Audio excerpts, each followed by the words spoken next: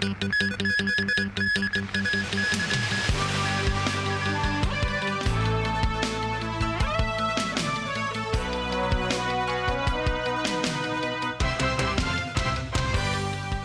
evening and thank you for joining us. We begin tonight with a fatal traffic accident near the Hong Kong-Shenzhen border.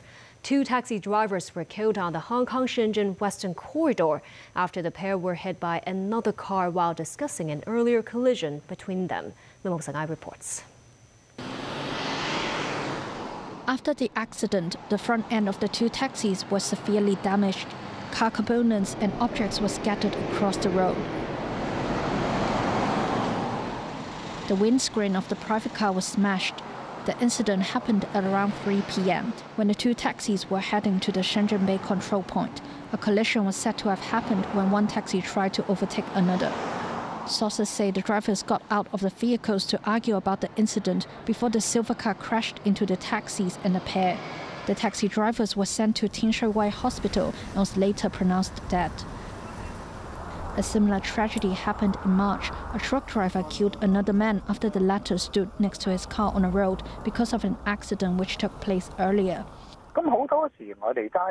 President of the Hong Kong Automobile Association, Ringo Lee, said members of the public should not stop their vehicles and stand in the middle of a road if they caught up in a small incident.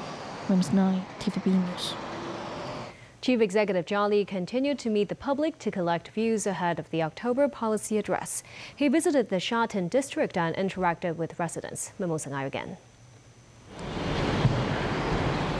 Chief Executive John Lee arrived at Wautier Estate in Sha Tin this morning for another district inspection. Lee was joined by Secretary for Home and Youth Affairs Alex Mark and Secretary for Labour and Welfare Chris Soon.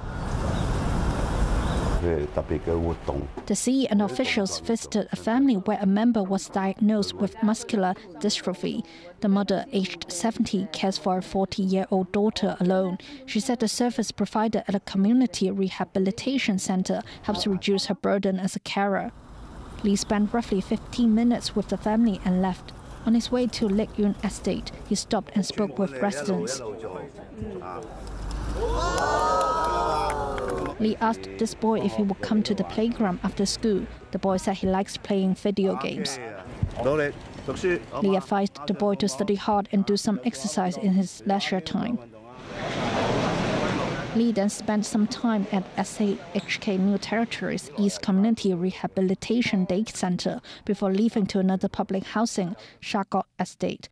He visited a renovated unit previously occupied by a tenant who was proven to have abused public housing resources. The CE then sat down in an eatery where he had some food and interacted with residents. Speaking to the media, Lee said the government understands that subdivided housing is a crucial issue. He said the government will reveal details to tackle the issue in the upcoming policy address. He said authorities hope to eradicate subdivided units completely in the city. The next policy address will be announced in about 2 weeks. Rooms 9, TVB News. The National Day public holiday will commence next Tuesday, but plenty of residents have started their vacation early. Crowds of Hong Kong people flocked to Law Wu to cross the border to the mainland, and the passenger flow was smooth.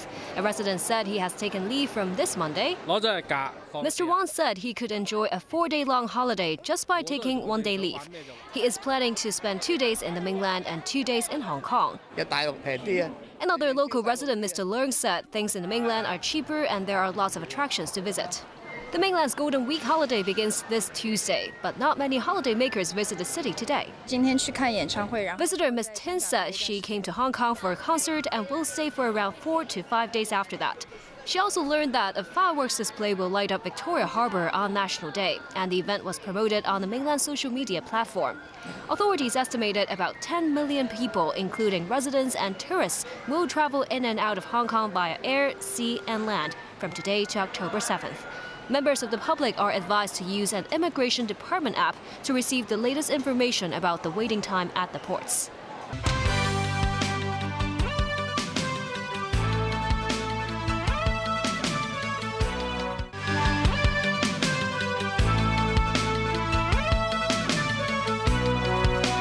4-year-old girl remains in critical condition following a stitching procedure in Yan Chai Hospital in May. 2 staff members involved in the procedure were arrested by the police and they were accused of child abuse. The case will be taken to court next Monday. David Garrett reports. On May 25th, a girl had a cardiac arrest after she received stitches for a head wound in the Accident and Emergency Department of Yan Chai Hospital. A 26-year-old nurse and a 62-year-old patient care assistant have been arrested. The police said the 2 staff were suspected of child abuse, assaulting or neglecting the child whom they're in charge of. Her father said he saw the staff put the girl's face against a pillow and called the police. The father of the girl is delighted to see progress. He hopes for justice for his daughter. Medical sector lawmaker David Lam commented the arrest may make people wonder if there were mistakes when handling the case. Chan Wai Man, the financial secretary of the Association of Hong Kong Nursing Staff, was shocked. The strike that Israel says killed Nasrallah came as their prime minister addressed the UN General Assembly. Benjamin Netanyahu defended his military actions in Lebanon and Gaza. Some countries left the room in support of the Palestinians, leaving empty seats. In order. I have a message for the tyrants of Tehran. If you strike us, we will strike you. There is no place in Iran that the long arm of Israel cannot reach, and that's true of the entire Middle East. Far from being lambs led to the slaughter, Israel's soldiers have fought back with incredible courage and with heroic sacrifice.